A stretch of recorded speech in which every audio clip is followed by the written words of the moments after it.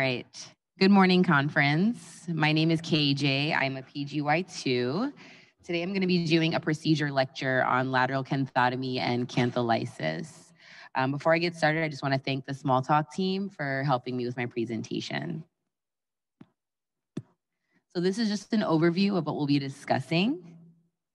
And we'll go ahead and get started with a case. This was actually a case I had as a sub-I in 4th year of medical school. But the case was involved a 29-year-old male. He was status post blunt trauma to the right eye. Basically, he was involved in a bar fight where someone threw a vase and hit him across the face. Immediately after, the patient reported just diminished visual acuity of the right eye as well as progressive swelling. Otherwise denied any LOC, and these were his vitals. So on exam, patient was ANO ×3, basically came in just covering his right eye. ABC's intact, fast negative. What was really remarkable on exam in terms of the right eye, he had severe proptosis, there was injection, it was a chromatic edematous sclera, he had hemorrhage of the anterior chamber, diminished visual acuity with minimal sensitivity to light. However, his extraocular movements were intact. In terms of the left eye, not much other than injection. His pupils were fine, extraocular muscles intact, and his remainder exam was really unremarkable. So I described it, but what did he look like? So that was him. So given the history and the picture of what we just saw, or just in general, little audience participation, what is maybe some differential diagnosis for blunt ocular trauma? Any of our new interns want to say anything? Fracture? Okay, that's good. Anyone else? Any of our PGY3s? What was that? Nice. Awesome. So yes, just to name a few, obviously we're talking about a lateral canthotomy, orbital compartment syndrome, and like the setting of a retrobulbar hematoma, globe rupture, orbital wall fracture, retinal detachment, hyphema, vitreous hemorrhage, just a couple to name. So essentially what happened to my patient, a little bit of a buzzkill. This was not a situation of orbital compartment syndrome, but basically when this patient came in, we kind of were unsure. He had this like glaring, very scary eye, and we were trying to figure out, is this a situation where there's orbital compartment syndrome? Is this a globe rupture? Because obviously the management are different, and it's really important to kind of tell. This was like a small community hospital in Manhattan that did have opto, but they weren't in the building. So if this was going to be a situation where a canthotomy had to be done, we as the ER doctors had to do it. Thankfully, opto was able to get there within like 15 minutes. We were describing the presentation to the team, and they had a low index of suspicion for retrobulbar hematoma. So they actually did decide to like get a CT scan. They actually did pressures on this patient. And this was his scan. Basically, you can see here, I don't know where the mouse is. Okay. Okay, the mouse is acting funny, but looking at the right orbit, you can see there's like proptosis. The optic nerve is kind of stretched a little bit. There's evidence of I was like, who is that? How did you do that? Okay, I'm just gonna, thank you. There's evidence of like a vitreous hemorrhage. The globe is sort of disfigured. And then they did pressures on the patient's eye. The first time they did it, it was 10 in the affected eye. And I remember they did it again and it was 7. So this patient, they ended up taking to the OR for a vitrectomy because he had a vitreous hemorrhage and later found to have actually have a globe rupture. For the new interns, when you're doing IOPs, this is a tonopen. This will be found in the Pyxis and CCT.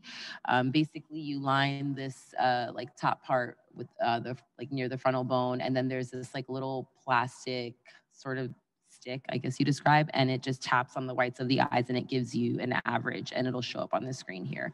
So that'll be helpful to you during your eye exam. So lateral canthotomy, why do we do this? When do we do this? When do we not do it? Obviously, this is a vision saving technique that you're gonna do in the setting of increased orbital pressure.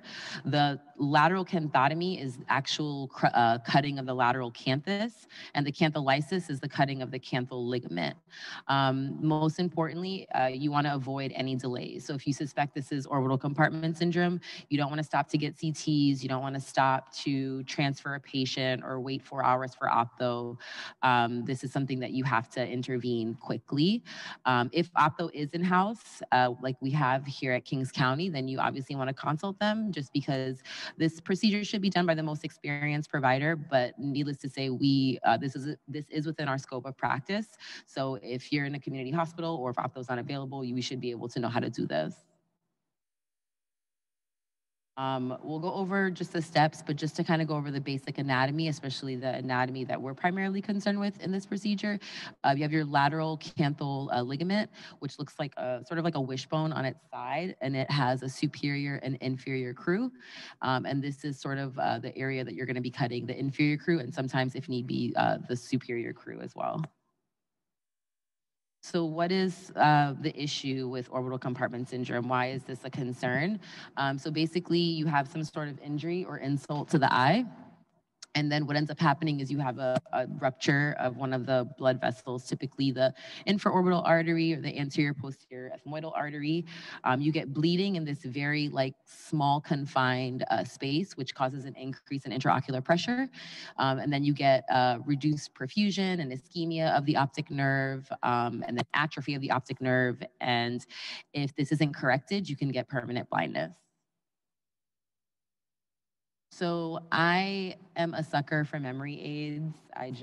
It just works for me. So ways, I kind of came up with something to help you remember if you think this is, orbital compartment syndrome. So we have the 5 Ps, and that consists of pressure. So an IOP greater than 40 is concerning. Pupils, if there's an afferent pupillary defect. Proptosis, so like the globe is really protruding outside of the eye socket. This one's a little bit of a stretch, but visual impairment. So decreased visual acuity, and then paralyzed, restricted extraocular movements. There are other findings as well, like if you feel like these are like rock hard, tight eyelids, if there's like periorbital bruising. If you are an astute provider and you bring out the fundoscopy, you might see like optic disc swelling or just like vascular edema, and chemosis is also a finding as well. So what do you need to do a lateral canthotomy? You have your essentials, which essentially can be found in like your lac repair kit and CCT. And that includes your hemostat, your suture scissors, and forceps.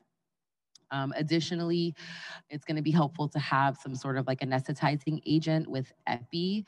This is a very this is like a highly vascularized area, so you want to try to control the bleeding as possible. So it's good to have epi with that.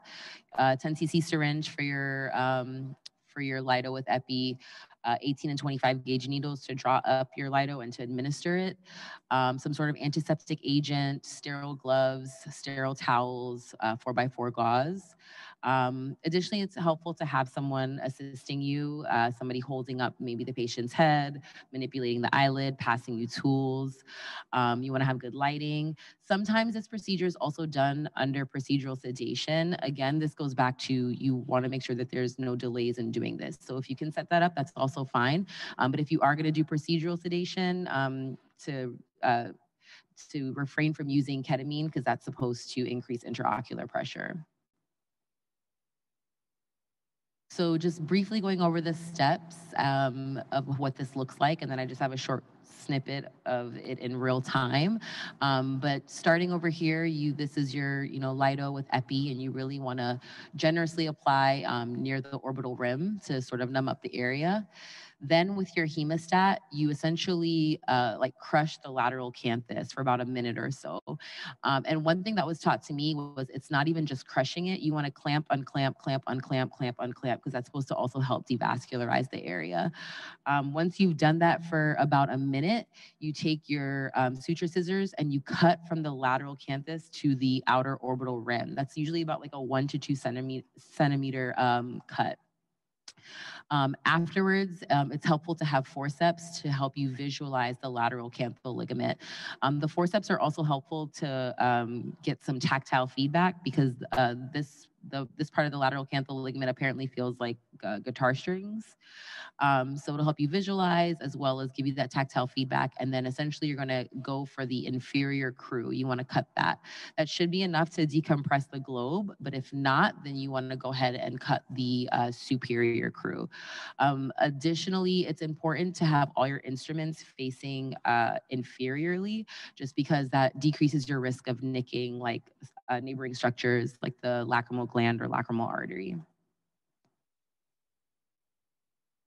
So, just a video.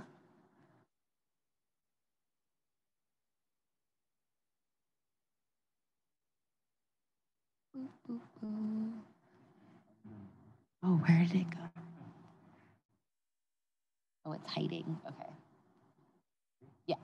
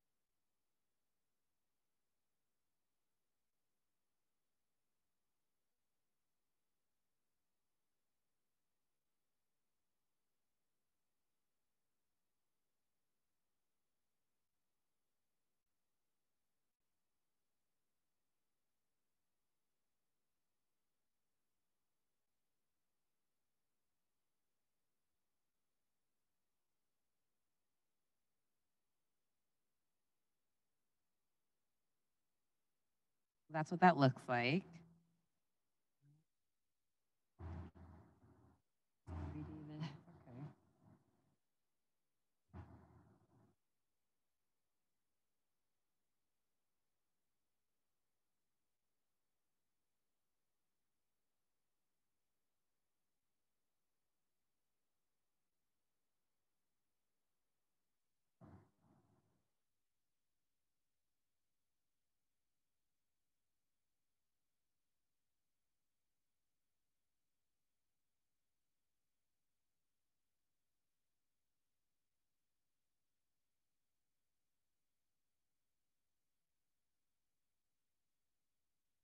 Okay, so that's what that looks like. So once you do your procedure, how do you know that it worked? As mentioned in the video, you can check your intraocular pressure again. If it goes down, you know that it was successful.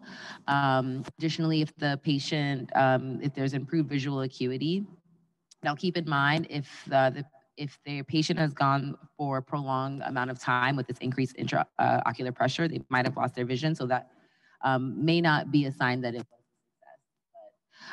additionally, you get resolution of the afferent pupillary defects, and then essentially it's almost like the proptosis resolves. As the globe kind of moves back into the socket, you have like the lid margins moving medially to the temporal limbus, which is where the sclera and cornea meet.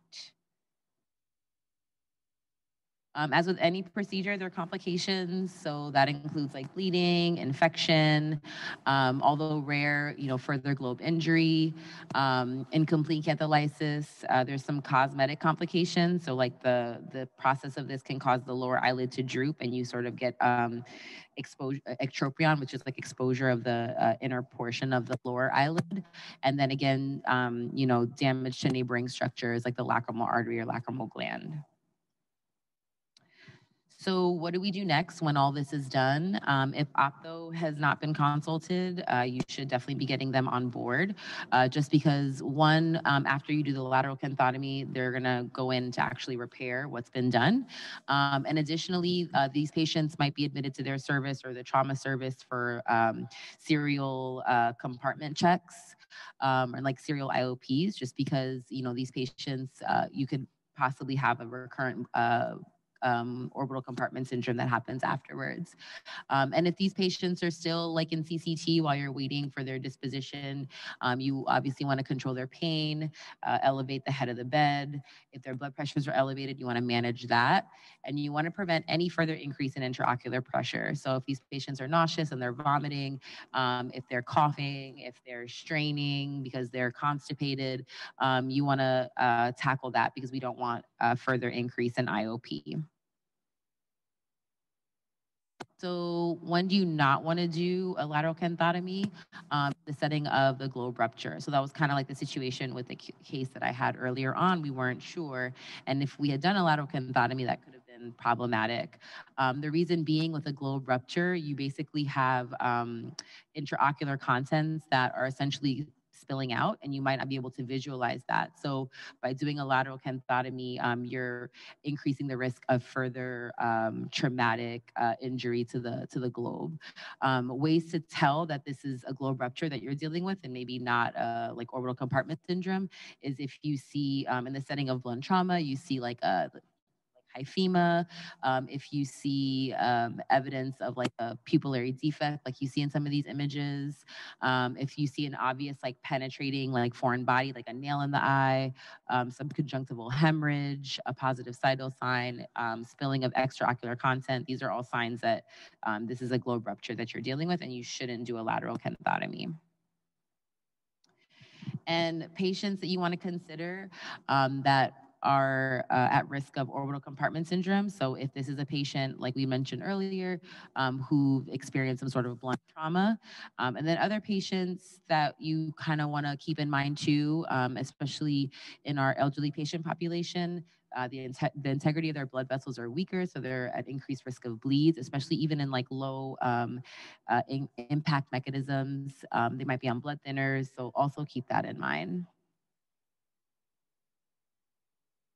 So just basically some take-home points. This is a procedure that you want to do in the setting of like orbital compartment syndrome. Consider your 5 Ps when you're thinking about, is this a situation of orbital compartment syndrome and I might need to do a lateral canthotomy? And if opto's in-house, consult them. But if they're not, you don't want to wait for any delays. And in terms of the procedure, you want to start with cutting the inferior crew first. If that's not sufficient, then you go for the superior crew. And don't perform if you suspect that this is a globe rupture. And these are my references.